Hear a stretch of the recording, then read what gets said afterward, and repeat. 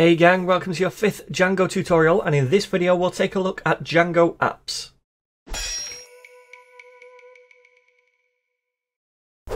Alright then, so in the last tutorial what we did was create this views.py file inside the root app directory, this Django Nautic directory. And remember, Django created this root app for us when it started the project, and we're going to talk about apps in a second, don't worry about that. But inside this views.py file, what we did was control what happened when someone came to a specific URL, and then we sent back a template which was in this templates directory, which was inside the root of the entire project, this Django Nautic folder at the top. Okay, now the way we've done things here by creating this views file inside here, this root app, and this templates folder inside the root of the project, this is generally not the Django way of doing things. We tend to instead create separate apps or separate sections of our websites. Now, this is okay to teach you because I wanted to show you the basics of how URLs and views work together without overwhelming you with apps and things like that. But now we know the basics, what I'd like to do is move on and do things the more Django way. So create different apps for different parts of our application. So to better explain what apps are in Django, I created this nifty little diagram, which I'm pretty proud of, and it shows the kind of structure or desired structure of our Django project. So when we created a Django project, it created the root folder right here, okay, which was Django Nautic. And then inside that, it also created another Django Nautic folder, which is our first app, our main app for the project, right? And inside here, what we did, we manipulated the URLs, we created URLs in here, and we also created a views file, right? And we controlled what we sent back to the user inside this app right here. Now, generally, when we're creating a Django project, what we do is split up our application into separate mini apps, if you like. Okay, so each app inside the project is going to control a certain aspect or section of the whole web application. For example, we've got a blog going on here, right? We want to create a blog. Now, it makes sense to me that we have an articles app, which is going to control the different articles, the blog posts, if you like. Okay, and inside this articles app folder, we're going to have a urls.py file, much like we did over here. We're also going to have a views file, and we're going to have a templates folder. And these views, URLs, and templates are only going to be for this particular app, right? Same if we want some kind of user accounts. We're going to have an accounts app, and that's going to have a URLs file, a views file, and a templates folder with different templates inside it for things like a login screen, a sign up screen, or different things to do with accounts, right?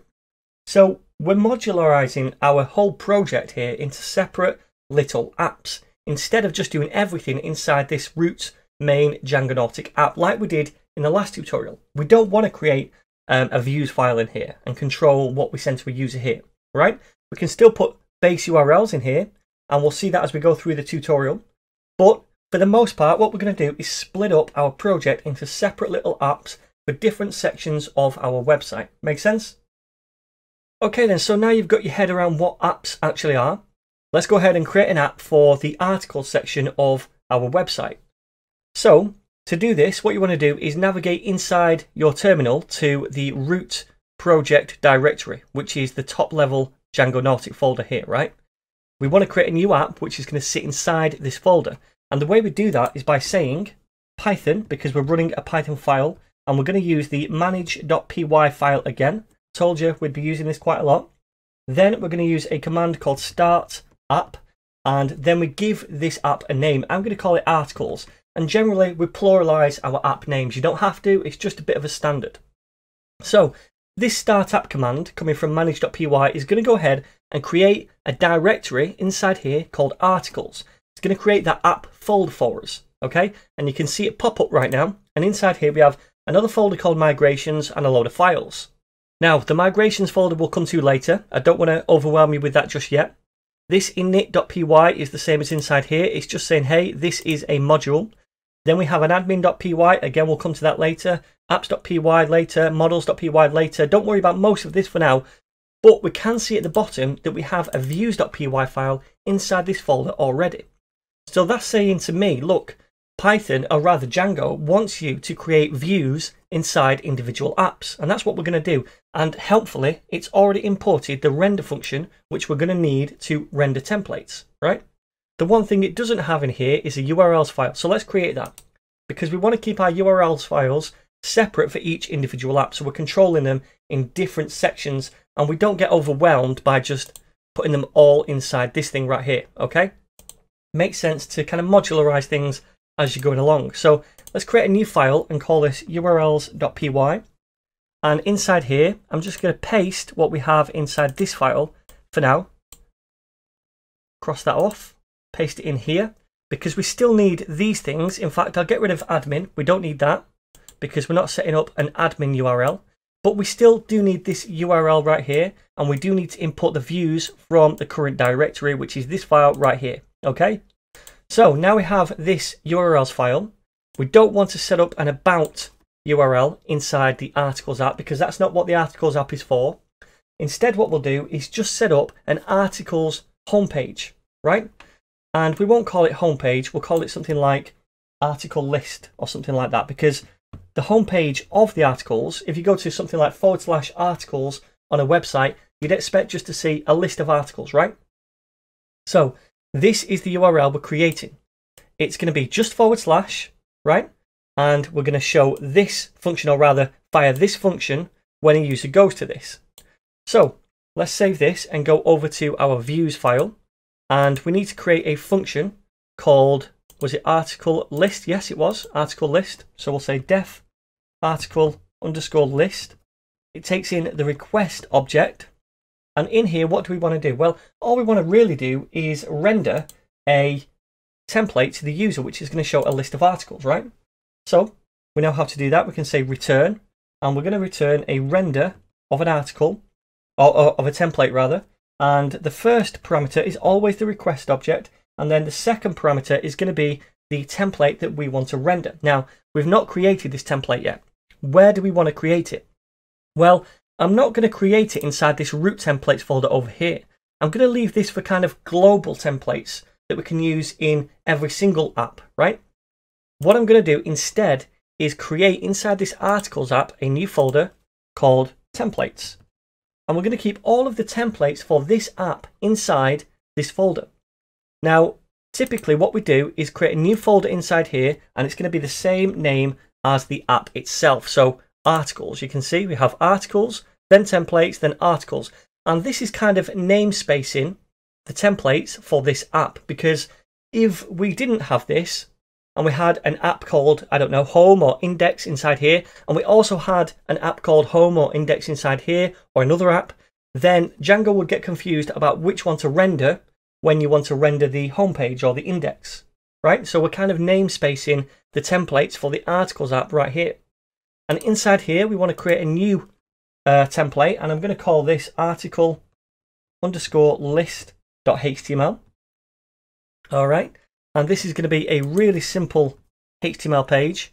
We'll say articles for the title, and then inside here, we'll just do a H1, and it will say article list or something like that. Okay. So let's save that. Now we have this template stored in this folder right here. What we want to do is render that template when this function is fired, article list. Makes sense? So let's pass through that template. Now, I said that we namespace things. This is where it comes in handy. So it's not just the article underscore list.html thing we want to render. We want to render articles / article list. So this articles refers to this folder right here, then article list. And that makes sense, right? So we're rendering this HTML template when this is fired right here. Now, the next thing we need to do, and we should have done this earlier, is that whenever we create a new app over here, we have to actually register that app inside the project, right? Otherwise, it's not going to work. So the way we do that is by going to the settings.py file. And if you go down here, you can see installed apps. Now, Django comes with some apps already installed, even though we can't see them over here. And one of them is for the admin section, authentication, sessions, etc. Right? These are all things that are helping you out, and we'll visit a couple of them later on. But we've just created an articles app, so we need to register that inside this settings file so Django knows about it. And all we need to do is call articles like so.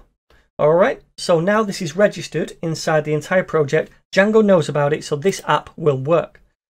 So let's just review what we've done here. We've created this articles app, and inside we have the URLs file.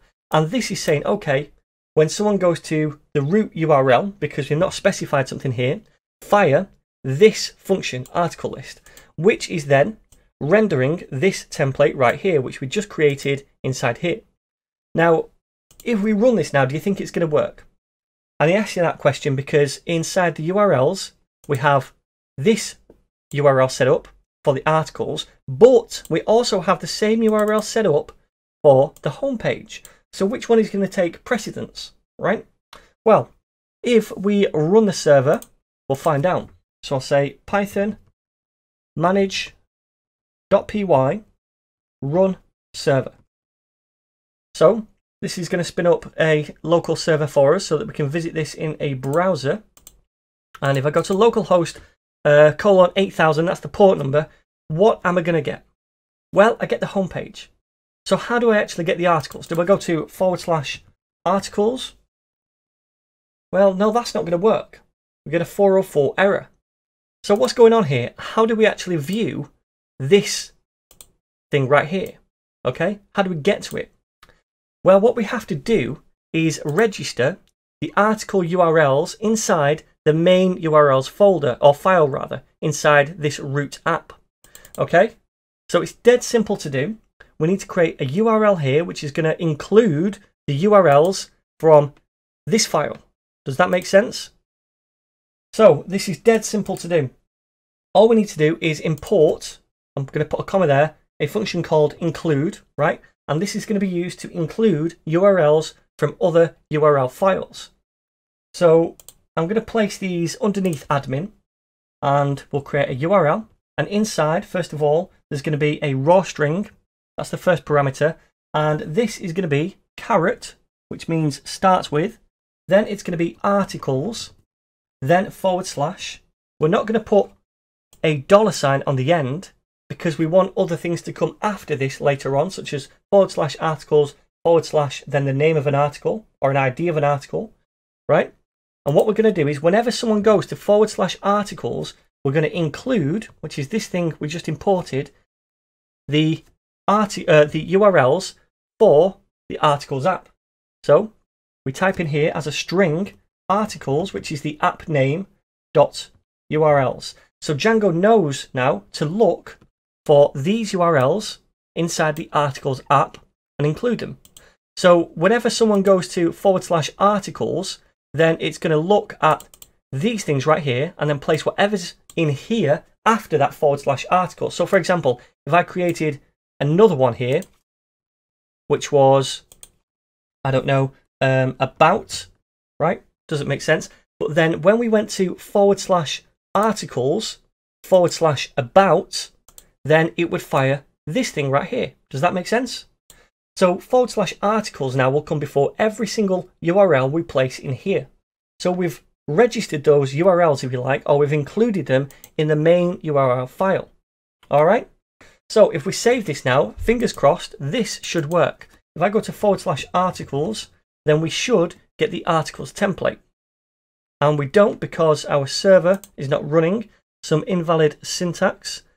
And that is probably, let's just have a look over here, because I've forgotten a comma. Yep, it is. So save that. And hopefully now, my friends, this will work. So /articles, voila, we get the article list now. So I know this might be a lot to take in when you first start out, but dead simply what we've done is created a new app. We've registered some URLs inside this app and some views and templates. Then what we've done is we've registered that app inside the settings folder or file, first of all, down here to make sure that everything works in Django and Django knows about that app. Once we did that, we included the app URLs, which are these things, inside the main URLs right here, so that when someone goes to /articles, then we include the article URLs. Okay, so whatever comes after /articles is registered here. Then we just hook it up the same way as normal. We hook it up to some kind of view function, and that's going to send back a template which is stored inside the app itself. And again, Django knows to look inside the templates folder because in one of the first lessons we said in the settings file down here, that the templates directory is going to be template. So it knows to look inside each app to look for that templates folder. Okay. So there we go. That is Django apps in a nutshell. And we're going to learn more as we go along. So don't feel like you have to know everything about apps just now. We're going to be making more apps as we go along and working with these different URLs and views too.